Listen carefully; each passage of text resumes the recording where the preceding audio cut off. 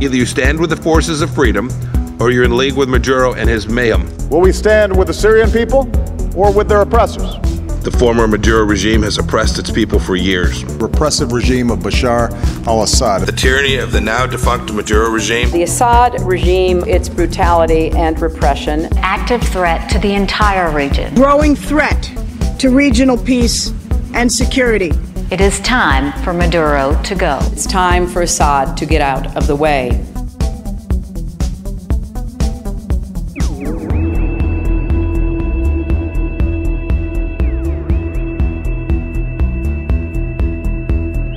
Well, we're looking at Venezuela. It's a very sad situation. That was the richest state in all of that area. That's a big, beautiful area, and by far the richest.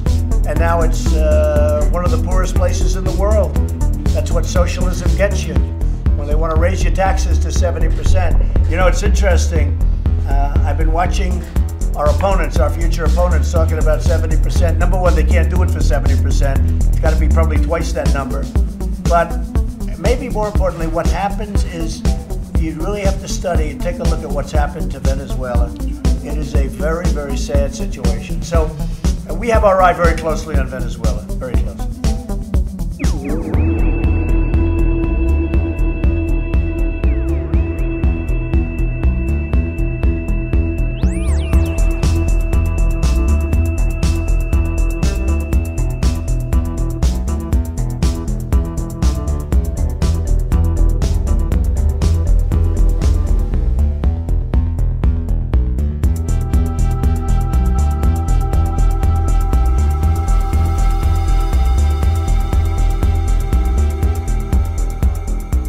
I'm Mike Pence, the Vice President of the United States. And on behalf of President Donald Trump and all the American people, let me express the unwavering support of the United States as you, the people of Venezuela, raise your voices in a call for freedom. Nicolas Maduro is a dictator with no legitimate claim to power. Al canciller de la República que iniciemos una revisión total, absoluta de las relaciones con el gobierno de los Estados Unidos de Norteamérica y en las próximas horas tomemos decisiones de carácter político, diplomático, en defensa de la soberanía nacional, en defensa de la Constitución, en defensa de la democracia venezolana.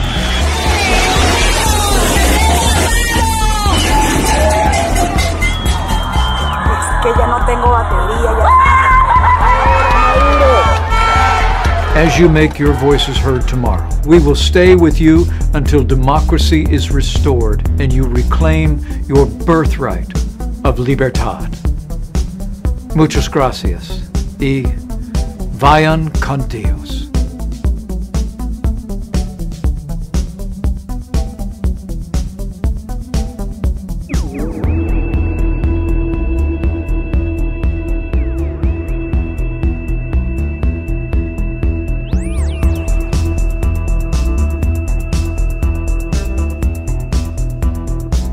What could be next? Are their lives in danger? Is this a powder keg to the Heritage Foundation's Anna Quintana on all of this?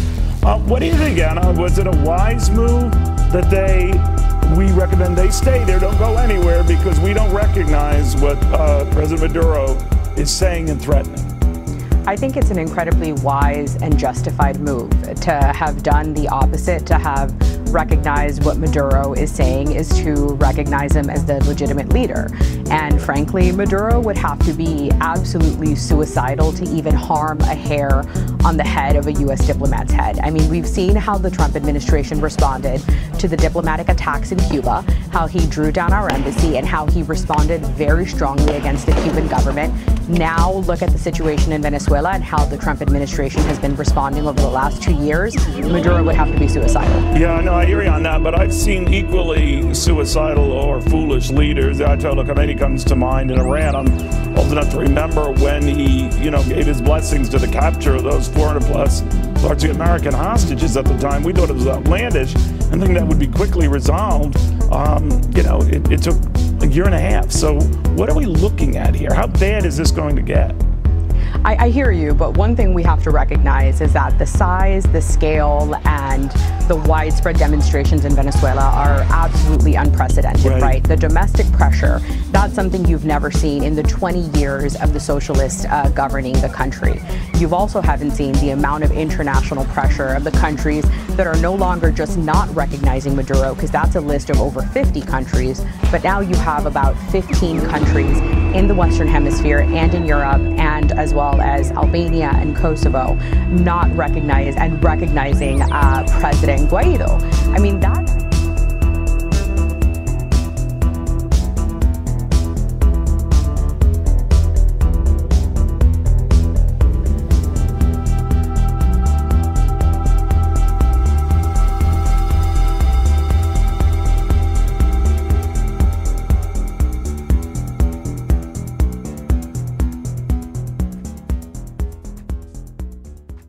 Before this video begins, let me just make one thing clear, because I know that if I don't say this, people are gonna accuse me of this. This video is not meant to defend the Maduro regime. The purpose of this video is merely to debunk some common claims that are circulating on social media regarding Venezuela. I am not denying that the Maduro regime has done things that are not kosher. There's plenty you can criticize the Maduro regime on. However, I care about honesty and integrity, and one thing that really grinds my gears is when people abuse a situation where people are suffering to score political points online. And even worse, some people, like Joanna Hausman, have motivations to lie about this situation for reasons that will become apparent later on in this video. Venezuela. A lot of people are talking about the complicated situation in my home country, and there is a lot of misinformation. So I did a bunch of research to explain in the clearest way possible what is going on in a way that I hope people can understand, because goddamn doesn't matter right now. Joanna Hausman is not exactly a trustworthy journalist. Why? Well, before she made this video that's now gone viral, she made another video where she claimed this. The man who rallied behind the poor, the man who said being rich was bad, moved $4.2 billion offshore to his daughter's bank account, making her the thing he supposedly hated the most, rich. That's a pretty serious claim. I mean, according to her, the daughter of Chavez was made the richest woman in Venezuela. That's a pretty outlandish claim, right? Surely you should have something to back it up. Well, no. You see, the only evidence provided for this claim whatsoever, to my knowledge, is this receipt. And as you can tell, it doesn't even show the correct number that is claimed. This is nowhere near the number of 4.2 billion. Nor can this receipt in any way be verified in of itself. Already now, it should be pretty clear to anyone who's rational that Joanna Hausman is not exactly a trustworthy journalist. Or at least she's pretty shit at her job. Let's begin with some important bullet points. 1. What is happening in Venezuela is not a US-backed coup. Well, setting aside that we have sources of politicians essentially admitting that they are manipulating Venezuela, let's not forget that back in 2002, the US was at least partially responsible for the attempted coup against the Chavez government. Elliot Abrams is the special envoy to Venezuela. He's very much responsible for the assistance of the Contra in Nicaragua. In Guatemala, he also assisted the dictatorship. Also, are we just gonna forget about the recent slip-up by John Bolton, where he held the notepad the wrong way and exposed plans of sending 5,000 troops? Let me ask you something. Why wouldn't you suspect that what's happening in Venezuela is at least partially a US-backed coup? Who is the interim president, Juan Guaido? Juan Guaido is not a right-wing politician, but the son of a taxi driver and a liberal representative in Congress. Guaido was elected by the Venezuelan people to be a representative in Venezuela's National Assembly. He is acting as interim president, as in temporary president, until democratic elections can be ensured. Alright, so when it comes to Juan Guaido, he's definitely not what he seems. He may seem like a moderate politician who wants to preserve the welfare of Venezuela, but when you actually look into his plans, it's quite the opposite. There's evidence to show that he wants to mass privatize Venezuela if he ever gets into power. Oh, and by the way, he was a member of right-wing youth groups like Yavu. They, by the way, is implicated in taking money from the US for political activities in Venezuela. He also has clear personal connections to a lot of people who have been elemental to the 2 coup attempts against the Chavez government. Why is President Nicolás Maduro illegitimate? Now this may take a little bit longer because there's a lot, but let's speed this thing up and start in 2017. In 2017, the Supreme Court that was handpicked by Nicolás Maduro's party nullified and stripped the National Assembly or Congress of their powers. The National Assembly was chosen by vote and was the only government institution that was run by an opposition majority. What you described, Joanna, started because the Assembly seated 3 deputies that had been accused of fraud. Then it is expected that the court will hold the Assembly to account. When the opposition in Venezuela then reacted to this and declared their mistrust, Maduro called for a national election. However, there's one very important detail that Joanna never mentions, nor does anyone else who mentions the same talking points regarding Venezuela right now. These elections that were called out were boycotted by the opposition. Yes, the opposition boycotted the elections. Don't you think that's something that's kind of important to mention in all of this? Imagine when the Democrats took the House, if Trump was like, no, I don't like this anymore. The House is no longer a legitimate part of government, and here's another House that I made up with everyone that agrees with me. Americans would be furious. So too are Venezuelans. Venezuela erupted in protests. Hundreds of protesters, most of them teenagers, were detained, some of whom were tortured and murdered. Meanwhile, despite these protests, Maduro made his own Congress that he could control, just like that. Fast forward to May 20th, 2018, where this illegitimate Congress calls for presidential elections. Now, during these elections, the most popular opposition candidates are either jailed, exiled, or banned from running. In other words, there is no legitimate way for the opposition to run. Yes, that's true. A large part of the opposition has indeed been jailed. But let me ask you something.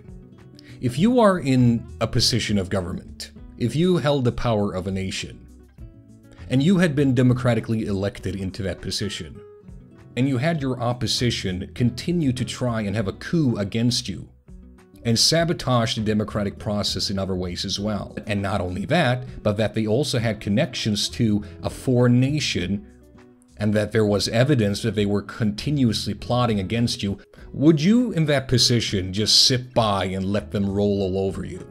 Roll over the democratic process of your nation? I hope to God that the answer you would come up with would be no. Because that would be a betrayal against the people who have elected you. And even more deeply, it would be a betrayal against the very constitution upon the Bolivarian government of Venezuela is founded upon. Like I stated before in this video, I'm not defending the Maduro government. But honestly, do you expect the Maduro government to do nothing, considering the recent history of coups and sabotage? Oh, and I still haven't mentioned the many assassination attempts. Yes. Do you get the point now? So these sham presidential elections are held anyway by Maduro's government, where only 20% of the population voted. However, a lot of the 20% were public employees who were intimidated into voting by threats from the government. These were called illegitimate elections, not just by the Venezuelan people, but by the international community. Oh, fuck off, Joanna. Multiple organizations have looked into the elections of Venezuela, and they have found no foul play. The government in Venezuela has been democratically elected by its people, and this fact is backed up by multiple neutral parties investigating all these elections. This is not even very hard to find out. A simple Google search will find this. Democracy seems to be alive and well in Venezuela. The elections were overseen by 115 independent observers, Joanna. Maduro took the minimum wage from $350 a month to $7 a month. Meanwhile, inflation hit 1.7 million % in 2018, with the IMF projecting 10 million % in 2019. So the daily minimum wage can't buy 2 eggs. I'm not going to deny that the economic crisis in Venezuela is bad.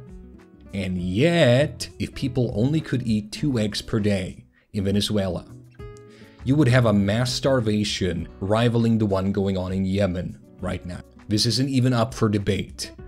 This is basic biochemistry. There is a certain amount of caloric intake that a human being must have every day. If they do not get this caloric intake, they starve. Period. I mean, fucking hell, this is dumb.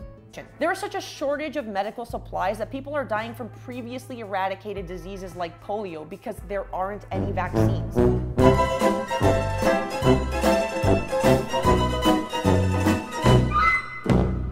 Oh, fuck you, bitch. Seriously, fuck you. I have just exposed you as a fucking lying hypocrite. Or at the very least, a drooling retard who doesn't know how to do basic fucking research. Or provide sources. People like you fucking disgust me, to be honest. Who is Joanna Hausman really? Well, I can tell you who her father is. His name is Ricardo Hausman. He's at Harvard University as the head of the Center for International Development. During the Caldera administration, he was also the state minister of Venezuela. At the IMF, he was also a chairman. And looking at some articles, it becomes pretty clear that he has a fucking bias regarding Venezuela. And he's your dad, Joanna. Considering the lies you've been telling during your entire video, plus the history of your father as well as his activism against Venezuela, I don't think it's so much of taking a pinch of salt regarding anything you say, but rather taking as much as a fucking fist. No one should take you seriously. So what is happening now? Interim President Juan Guaido has been backed by the international community. Yes, this includes the United States, but do you know who else backs Juan Guaido that isn't Trump? Argentina, Brazil, Colombia, Costa Rica, Ecuador, Germany, the Socialist Party that runs Albania, Canada's progressive prince Justin Trudeau, Australia, Paraguay, Peru, the government run by the Socialist Party of Spain, whose president said what is going on in Venezuela is the opposite of socialism. The list goes on.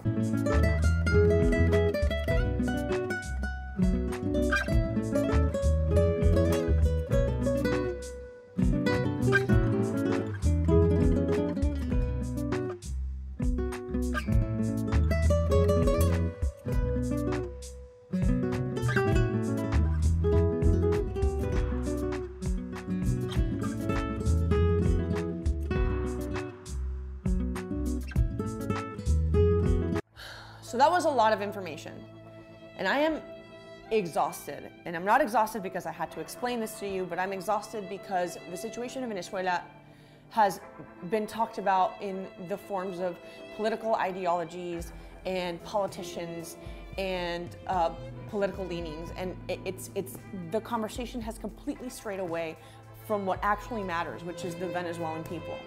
On a personal level, my immediate family, my father is exiled from back home.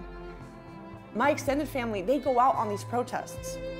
My uncle is in jail for being a journalist that tried to shed light on what was going on.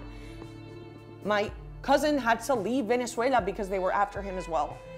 This has affected everybody on a human level. And it doesn't matter what leanings you have in an ideological political standpoint. This is about people. This is about people wanting their country back. That's it. And if you have any more questions, ask a Venezuelan, and they can tell you from their personal human level how it's affected them. Please listen.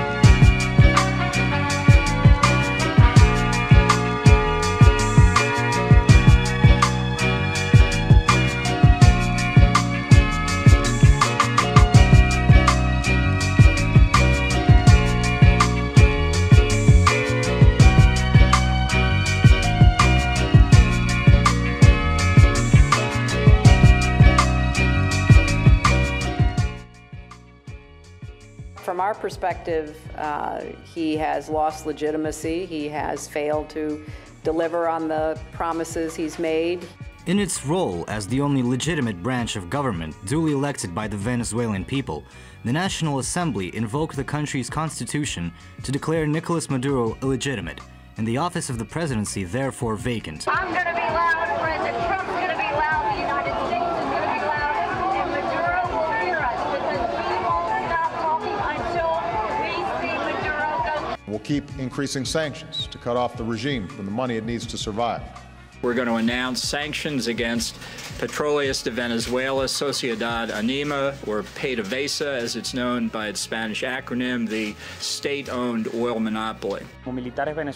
As Venezuelan soldiers, we're making a request to the US, he says, to support us in logistical terms, with communication, with weapons, so we can realize Venezuelan freedom. What really we need is ammunition and anti-tank and anti-aircraft missiles. All options are on the table. Does that mean you're considering those? Which is all options, always. All options are on the table. We will stop looking to topple regimes and overthrow governments, folks.